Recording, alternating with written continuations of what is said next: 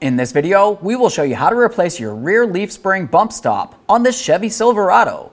You'll have two of these, one on each side of your frame directly above your rear differential. Let's get into it. Okay friend, let's get started on our job.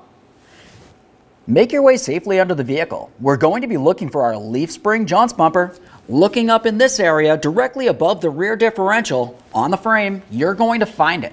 On ours, it's broken. The majority of it's missing. You can see the base here. We're going to have to make our way just above it up inside this port so we can remove our mounting nut. Now I can feel up inside this area, there's a whole bunch of debris. Go ahead and clean up that mess. We're just going to scrape it away and then use some compressed air. You can use a small plastic scraper for this.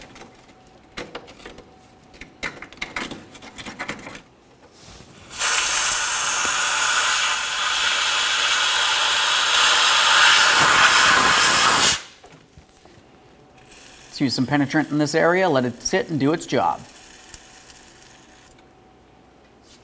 We'll use a 15mm in this area to remove the mounting nut. When you start loosening this, you will find that the base will come loose from the frame. You can hold it in place with some locking pliers if necessary.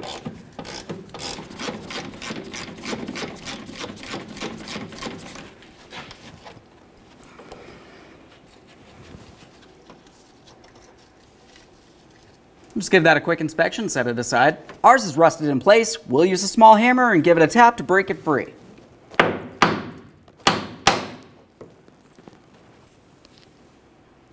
And there's what's left to it, friend. Let's give the mounting point a quick clean.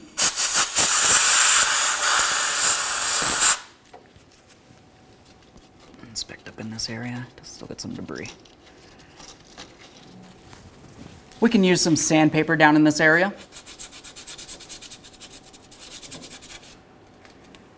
Okay friend, let's get ready for installation of our brand new bumper. Looking at this, you can see that you have the mounting stud, and then you'll also have a small locating tab. If you were to look at the frame, I have it marked in yellow. We have the area for that mounting stud that goes up through our port, and then just to the rear of that, you have another port for that small tab. Let's get this aligned properly. You can see my tab there. Now, if you're misaligned, you're sitting like this, you can tell it's not going to be seated properly and you're going to have an issue. Now that we're sure we're flush with the frame, we'll continue on with our mounting nut. Just start that on by hand and snug it up.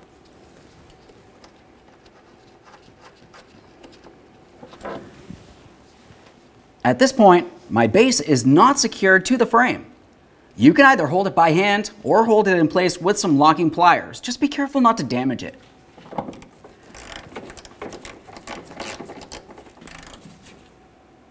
Okay, right there's bottomed out. We don't want to break anything. We just want to make sure it's nice and snug. Take hold of the assembly, give it a wiggle, make sure it's completely secured to the frame of your vehicle. Okay friend, we finished our installation.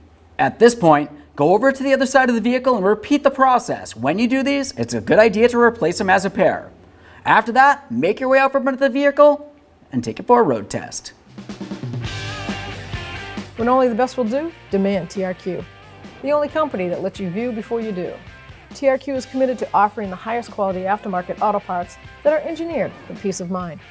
Thanks for using and viewing with TRQ.